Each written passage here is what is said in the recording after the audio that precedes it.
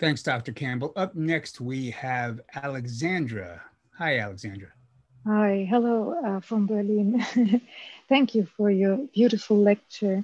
I wanted to ask about the metabolism of protein for people who seem to need a lot of protein, otherwise blood sugar goes up. Like when I eat plant-based diet, which I love, I usually crave heavy protein soon because after 50 minutes or so, after having had quinoa, a little bit of black bean and a lot of salad, etc., after 50 minutes, I'm hungry like hell again.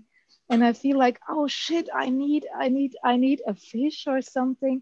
And by intellect, I know this is somehow not very useful, but what can I do? I mean, I'm very thin. I'm a Vata type. I have a quick metabolistic nature.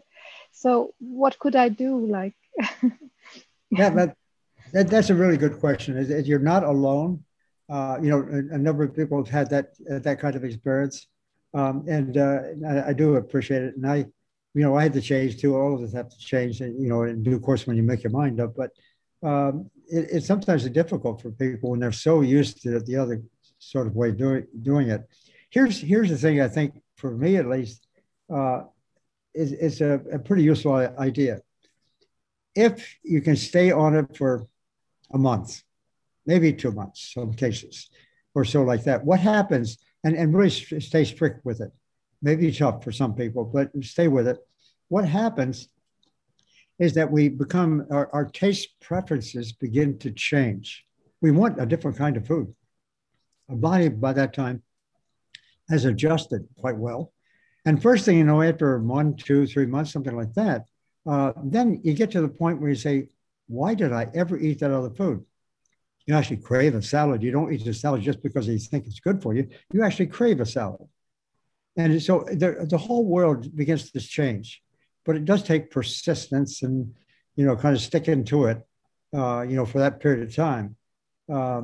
It's, the equivalent of that story, I think, is for the smokers who have spent, a good many years, let's say, smoking. They have to quit. And you know the story there. A lot of them have a really difficult time. And then, so the doctor says, quit. Well, then they find out they can't quite quit and they want to have one here and there. And what? Well, you can't do that because if they're teasing themselves with doing the wrong thing, they're only going to revert back. That's what the data show. There's been pretty good studies on that. So the same thing with this diet. If you don't get there and be there where you really feel the benefits of it, you're going to keep slipping back. And of course, like you said, one of the earliest experiences is actually feeling hungry. And when your body changes, you get hungry at the usual times. You tend not to overeat. You never want to stuff yourself.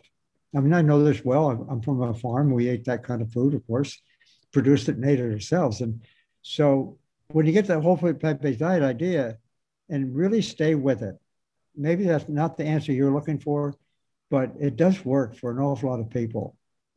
And you'll get past that. I'm pretty confident. Thanks, Dr. Campbell. Up next, we have Sanjita. If you'd go ahead with your question for T. Colin Campbell.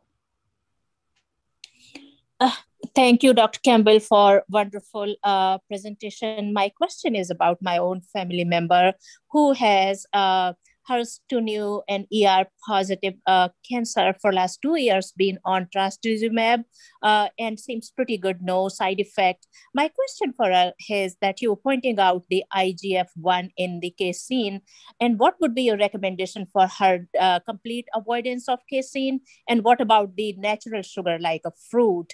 What would be your recommendation so we can kind of like really keep her as healthy as possible while being on this trastuzumab? What would be your main recommendation and the topmost recommendation, Dr. Campbell?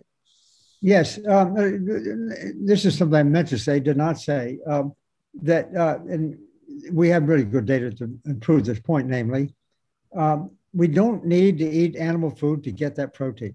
That's been an assumption for, more than a century. That's one of my talks.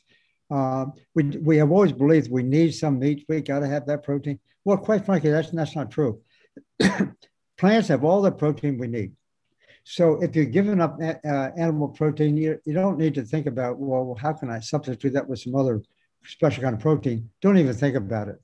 I mean, even the plant diet, the whole food plant-based diet that has the least protein in it, let's say if you just ate potatoes all day long, you would get around 8 to 9% protein or better. And that's all the protein we need. The plants provide all the protein we need. And a lot of plant-based diets, from time to time will be up around 15, 16, 17, 18% protein without any problem. And so we just don't need the animal food to get that protein. That was a bill of goods that was sold starting in 1839 when protein was first discovered. Again, maybe not the kind of answer you're looking for, but the point is that this whole food plant-based diet idea is so grand and so broad and so comfortable when you finally get there that, these questions, these detailed questions tend to disappear. Because first, and I've given a lot of lectures over the last several years, and I have a lot of people coming up and asking specific questions. And also a lot of people come up, sometimes very emotionally, to tell a problem that they had and resolved it. Yet it turns out it's yet another kind of disease. Maybe I never heard of it before. Maybe especially an autoimmune kind of disease that might have occurred. And this breadth of effect is, in my way, I like to describe it as, quite frankly, as a fact of nature. Fact of nature. This is what nature is. When I was looking at inside of cells and trying to understand, how things work and that sort of thing, I really became impressed, and that's another couple of lectures, but I really came impressed with the complexity and those reactions. They're infinitely complex. And to try to figure out one thing, to tackle one reaction or one thing at a time, let's say with a chemical or drug or whatever, one nutrient, that makes no sense. It makes no sense so that's why we turn to whole food. And when you turn to whole food, it turns out nature, it didn't sort of use that whole food plant-based diet to, let's say, resolve heart disease and increase cancer, or vice versa. What nature, I have a great deal of respect for nature. We are a part of nature.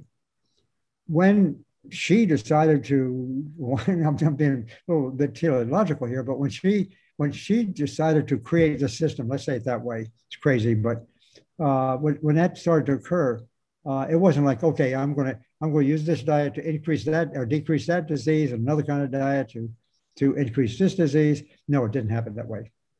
It didn't happen that way. It's just a whole food plant-based diet, which has a lot of variety in it.